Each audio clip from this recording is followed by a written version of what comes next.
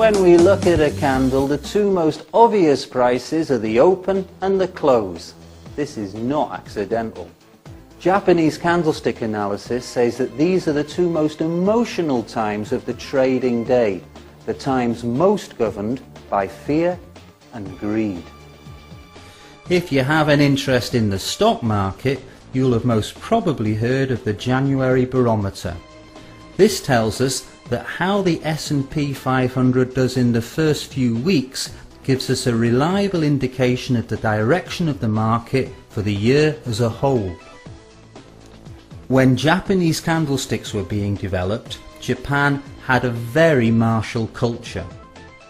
It was natural for them to see the trading day as a battleground between the forces of buyers and sellers, and the opening positions and shots in any battle can be of vital significance. Likewise, at the end of the trading day, pressure forces the hand of many traders. They might be thinking of targets that must be met or the danger of missing opportunities. Now, these considerations hold true for the majority of exchanges, but of course on Forex we've got 24-hour trading. The world spins round, exchanges start trading and others stop for the day. Openings merge into closings, which in turn merge into fresh openings. It's all very zen. It's difficult to know where the beginnings and the ends are. The only things we can say for sure on a Forex market are that we must take all four key prices into consideration, and we can only be certain of a candlestick's length and colour only after it has been formed. Let's get on to the candlesticks themselves. We'll start by taking a look at the doji. This means unskillfully made.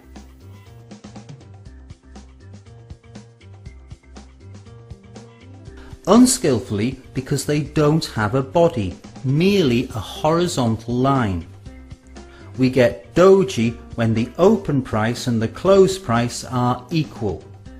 This is usually taken as a sign that the bulls and the bears are well matched and their meeting resulted in a draw in this period.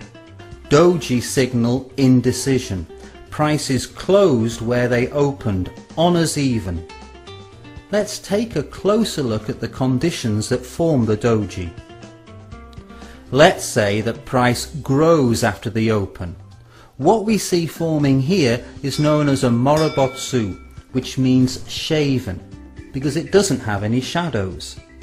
The bulls seem to be gaining the upper hand, but then the bears counter-attack, price falls and the candlestick body turns black. What we can see now is called the inverted hammer or the shooting star. But finally the bears counter-attack fades, prices rise once more, and at the end of the period price closes at the same or almost the same level at which it opened. Voila! The doji. This type is known as the long-legged doji or the rickshaw man. Skilled traders understand the doji to mean caution. It signals uncertainty. It's time to consider closing any open positions. The doji is especially significant if you believe you're at the top or the bottom of the market. The rickshaw man's crossbar is always roughly central. The candle should be long. Remember, the rickshaw man merely means indecision, and the trend could reverse, could go into a range, or who knows. If you get a doji at the top of the market that looks like the top half of the rickshaw, you've got a stronger signal of indecision. This doji is the consequence of a draw too, but it forms when the only price push of the period was bullish. As this doji is found on an uptrend, it means that for a number of days in succession the bulls had the upper hand. Only this time they attacked, but the ground they gained in their charge was cancelled out by a bearish counter move. This doji is known as the gravestone. It was named in the days when traders could only make money on a rise in prices, and it buried all hope for future profit. At the bottom of the market we can find inverted gravestones. They go by the name of the dragonfly, a symbol of the promise of summer and easy living. The dragonfly signals the reverse of a downtrend. Prices may well take flight, up and away in a beautiful flash of jewel-like colour. The signal gains force if more than one doji occurs on strong support levels or channel lines, resistance levels or trend lines. But my friends, fools rush in, and it's not a bad idea to wait for further confirmation. In this case we get a couple of hammers, more of hammers later, and a strong move up, and it's time to get stuck in and make some money.